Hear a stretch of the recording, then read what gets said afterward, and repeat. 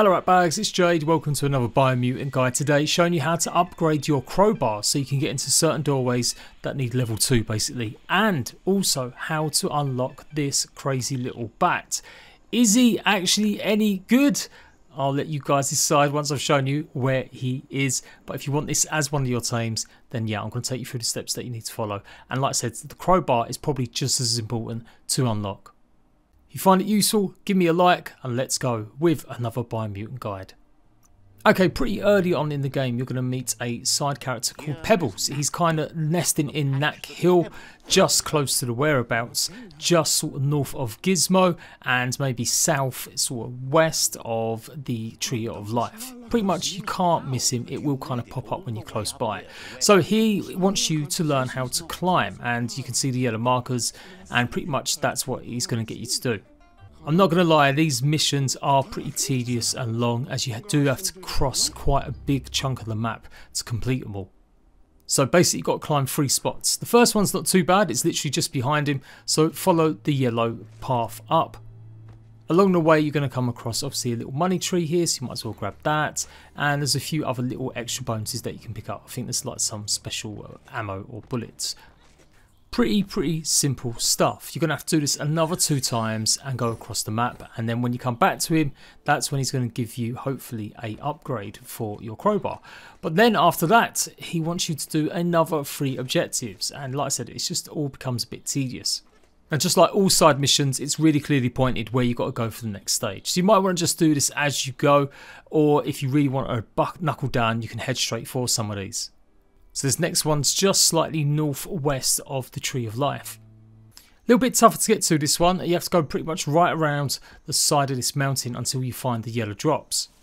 So you can see you've got the flat piece here, that's it. Just climb up and that's it, it's simple. Again, there's another little box of loot around this place when you get to the top, but not much else. I didn't really find anything on top of this mountain. But the next one has got a few extra little pieces that you might want to know about. For this one we're heading just to the northeast where the Mushmaya spot is. I will show you on the map in a second. Best to do this in the daytime because there is a sundial on top of this rock formation. Now the sundials reveal a cave location where you'll be able to get in, and there's quite a few tough enemies in there, but it's definitely worth doing, and I think there's 4 of them, so you can then find the rest of them if you haven't come across one of the sundials already. Obviously a few resources here as well, and there is a money tree, and you can see just ahead of us is the sundial. And to show you, there's the money tree on one side. No enemies, there weren't anything here, but I did make the mistake of coming here at night time, and it was a pain in the butt having to come back here during the day to do this one. So return to Pebbles, and guess what as well, he wants on your Ark ship. Alright, spoilers, there is a spaceship. It's pretty much revealed at the very beginning of this game, and you can take some passengers with you, and he's one of the choices. I'm not 100% sure if he gives you the bat as a reward for allowing him on your ship. I kind of hope not, because I wonder what some of the other guys I kind of turned down by not letting them come on in my first playthrough. But yeah, generally maybe save the game just before you make the decision with him and test it out and let me know. Refuse him a seat on your ship, what happens next? But we're not done yet. I gave you a bit of false hope there. Now we've got to go and do some zip lines, and it is part of this game's glaring issue is that some of these missions are just simply too far away. Like, I get they want you to really explore and travel the map, but when a next part of your mission is literally like 2,000 meters away or 2,000 kilometers away or whatever it is, it's just a bit ridiculous. But yeah, on this one you've got to go and zip line down the exact zip lines, hopping onto the tree to get up to the top. It really is quite mind-numbing stuff going on. It would be much better if these were kind of grouped together and all close together, especially considering that the bat, I've got to say, isn't really probably worth your time. The crowbar, absolutely, you'll come across lots of the bunkers that you need the crowbar to get into for loot, where you find the ping dishes. If this is all gibberish to you, don't worry, you'll come across it, but the ping dishes allow you to find some special suits that help you with some of the radiation zones or the biohazard zones, and you can pretty much go through there and not take any damage whatsoever. Each one of the ping dishes that I visited has had some sort of locked door that I could only access with the level 2 crowbar. As said, the missions point exactly where you got to go for the next one, so it's just a case of following it. If you haven't unlocked them maps or areas, well, good luck. You're going to have to just get across there using one of your mounts. There's a money tree on this second zip line though, so make sure you get this one. And if you cross the big zip line where you've got actually balance across it, you'll find another loot box. And the last one is just to the east of the Tree of Life. You can just find it in one of the glades next to this big old, just past the trunk stuff. And it's a mining shaft area, and you've got another zip line to go down. There's quite a bit of loot in here. There's quite some tough enemies though, and there is a captive in this location as well. And there we go. Go back to him once more. Hand him over, and now he asks you pretty much if he can get a seat on your Ark spaceship. I did give him the seat for this one, not because I really especially found him that endearing or his character that cool, just to make sure what would happen if I did start filling these seats up. And that is pretty much it. He now says go up to his nest. At first I wasn't reading properly, so I was like, what? No reward for that? Really? But yeah, you've got to climb back up to where you was originally, and this time go higher. Now I actually did miss, there was a climb spot that I missed on the second stage of this, and I wonder if you would be able to get access to the bat a bit earlier, but it does seem like you can only really get the bat if you've completed all of these quests. But yeah, it's quite easy to miss. Like, you've got to really pay attention to these yellow markings. I kind of wish they was a bit more bolder or a different colour. But keep going up higher, and then you see the next lot is here and now as well. And you should be able to get up really, really closely around it.